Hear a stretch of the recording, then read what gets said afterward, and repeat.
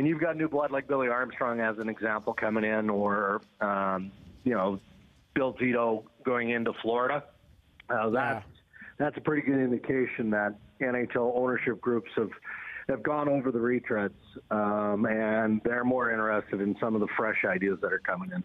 Well, Dregs, when a guy like that goes into Arizona, does he say to the ownership and whoever put him in place, like, is this going to continue to be a clown show, or can I have the funds necessary to build a winner? Because I want this job. They love to be in the group of guys called the NHL GMs, but if you're not going to let me have the assets and what I need, then this is pointless. Right. I think he was very straight and upfront with ownership in Arizona when he interviewed there. He put together a forensic presentation of what he believes is necessary to get the Arizona Coyotes back on a solid foundation. But unfortunately, and fortunately, if you're ownership, both sides agree that they've got to take it down to the wood and effectively start all over again. How they're going to be able to do that is going to be a challenge, because there's some pretty hefty contracts there that aren't going to be easy to move. That's just the reality of the situation. Probably priority one, or near the top of the list of priorities, is recouping those 2 draft picks. That's second and the first that Arizona has to forfeit for, the wrongdoing around the upcoming draft. So he's hoping, of course, that he's going to parlay some of his playing assets into those 2 draft picks. But again, Bill Armstrong had an extensive plan for the Marullo family when he met. I was told it was upwards of like 90 pages, and a lot of it would have been specific to, okay, here's what we need to do to get this organization back on solid hockey footing. And then financially, when we get to that phase of where we've turned the corner, I'm going to need your support. Well, Darcy Kuemper's name has been out there a lot. He's, I think, got 1 year left on his deal, right? But he has been a rock star the last 2 years when he's been healthy. Like, his numbers are off the charts. Yeah, I think it's 2, Brian. Two years left on his deal. So why would he be available? Like, how does that make any sense? For that first rounder. That's the only way it makes sense. Because imagine, Rick Tocchet doesn't have much or any hair left, right? Like, he is going to be rubbing it right down to the wood if, they do something with their goaltending. They move out Darcy Kuemper. It's going to be tough, especially if you're successful from a management standpoint, and you're moving out the big contracts like Ekman Larson, et cetera. Again, if the plan is to be bad but try and be competitive through that process, how do you do that with inferior goaltending?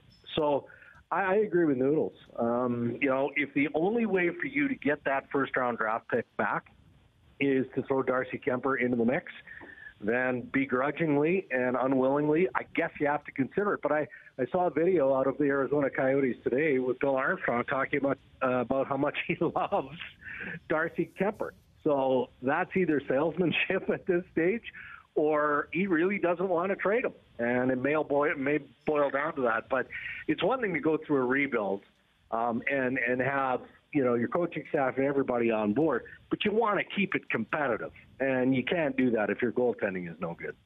Well, and that's when I'm looking at Arizona, and it sounds like they're open for business on everyone that is 23 years old and up type of thing, if you're going to take it down to the wood. Oliver Ekman-Larsson is really interesting for me. Like, yeah. I think his cap hits 8.25. 8.25. But, like, he's 29 years old. He's a really good player, and I think he needs a change of scenery. I know that the league is trying to shed money, but I think there's a big market for a guy like that. It depends on the asking price again, because that's what they're trying to recoup. But there's got to be several teams that need a number 1 or a number 2 defenseman that can play a power play. And, I mean, this guy has scored, I believe, 20 goals multiple seasons. Like, he's got a big shot. He's got all the tools. It'd be interesting to see if Arizona would part with him. Well, I think they have to consider it, and there's certainly been enough speculation around, the National Hockey League to believe that is the case. But, I also know that the new general manager had a conversation with Oliver Ekman-Larsson's, agent, Kevin Epp, and told him he doesn't really want to trade him. Again, it always depends on what's the rate of return. When the manager is telling the agent he doesn't want to trade him, that doesn't sound to me like ownership is putting a tremendous amount of heat on the general manager to move out, those contracts. Although that's been the storyline all along, is that they want to get into the low 70s or high 60s, even lower than high 60s, if that is even doable. It's not doable if you're not willing to part with Oliver Ekman-Larsson. Because I agree. I think he needs to change the scenery, and I think that there'll be lots of interest. And, this is just my brain working the way it does, so this isn't inside information. But I wonder if the two Armstrongs, who know each other very well, who are tight in Doug and Bill, can maybe work together. If Doug Armstrong gets to a place, and he's got to be real close, where, he knows he's moving away from Alex Pietrangelo, does it make sense that you find a way to make a deal for Ekman-Larsson, to come in there and fill part of that void? I'm not sure that it does, because he's got other financial concerns in St. Louis that he's going to have to look after. But I got to believe that there'll be a strong market for OEL. Yeah, I mean, he's a great player.